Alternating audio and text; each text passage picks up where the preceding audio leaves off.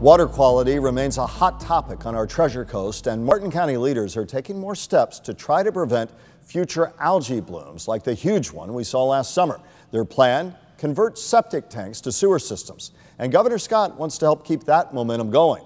News Channel 5's Alex Hagan joins us with more on how this will help with water quality issues in the years to come. Alex. Well, Michael, researchers say fecal bacteria from aging septic tanks is like fuel for algae blooms. It's seen as one of several contributors. Now, funding for sewer system conversions is a top priority.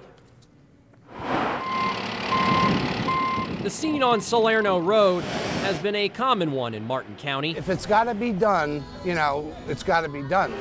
Since the 1990s, county leaders have been converting septic tanks to sewer systems. And now the number of conversions is growing. Certainly in the last few years, as we saw the algae becoming a real issue here in our waterways. Gabriella Ferraro, the spokeswoman for Martin County's government, says the county has invested more than $1 million the past 2 years.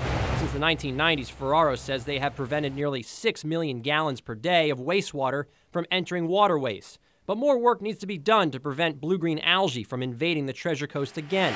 Now the governor wants to help, calling for $40 million for septic projects across the state. We're very grateful to Governor Scott for prioritizing these projects in the budget. While this is just one element of a solution, I'm still paying from last year's crisis, so it's not on the back of my mind, it's on the top of my mind. Business owners like Ed Stout, who had his septic tank converted to sewer, is relieved to see the efforts in his county to improve water quality. It's not going to be the one silver bullet. I don't know that there is one silver bullet, but if we all contribute our part, then things can only get better in the long run.